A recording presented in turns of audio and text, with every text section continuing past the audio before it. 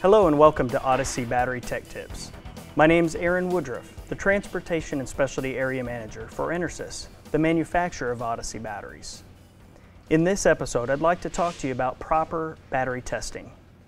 Now, before we get started, it's important to make sure that you have the correct equipment. That equipment includes terminal adapters, a voltmeter, and a battery tester that's capable of testing AGM batteries. All ODYSSEY batteries are AGM, or absorbed glass matte. Using a tester that is not AGM compatible will give you an inconsistent or incorrect reading. Now, it's important to note the battery voltage before moving forward. If the battery voltage is at 12.5 volts or below, it needs to be recharged.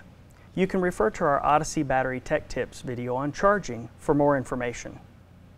Now, if the battery is at 12.6 volts or above, we're good to move forward.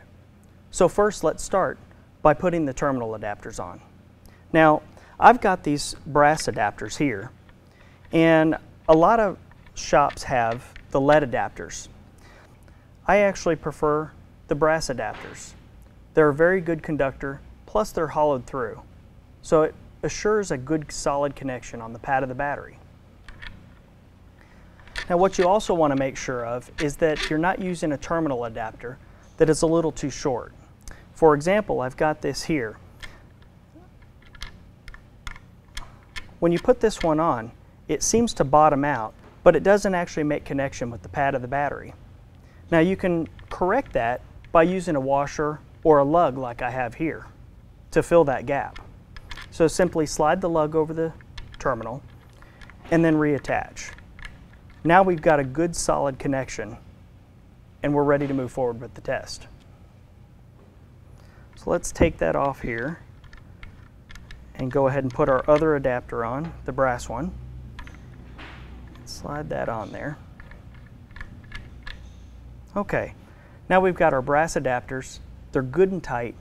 Let's move forward with the battery tester. So you want to take your red cable and attach it to the positive terminal.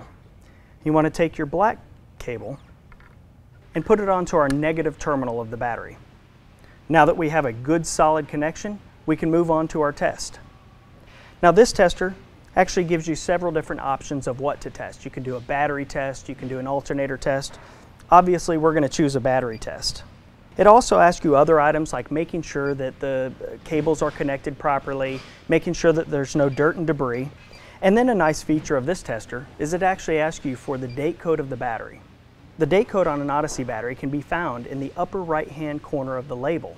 Now, if the label for some reason is rubbed off or missing, you can always find it on the side of the battery where it's etched in. So in this case, this battery was built in January of 2016. So that's the information that we're going to go ahead and put in.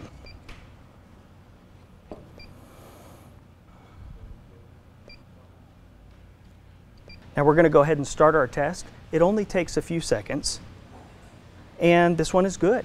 It's 1,060 cold cranking amps. So this thing's ready to be put back into the application. Now, if for some reason the battery didn't pass and it hasn't already been charged at least once, you can go ahead and recharge it. However, I recommend that you wait at least 2 hours after charging to retest. That way, some of the surface charge is scrubbed off. Now, if you have any further questions in regards to ODYSSEY batteries or would like to view other ODYSSEY Battery Tech Tip videos, please visit us at www.odysseybattery.com.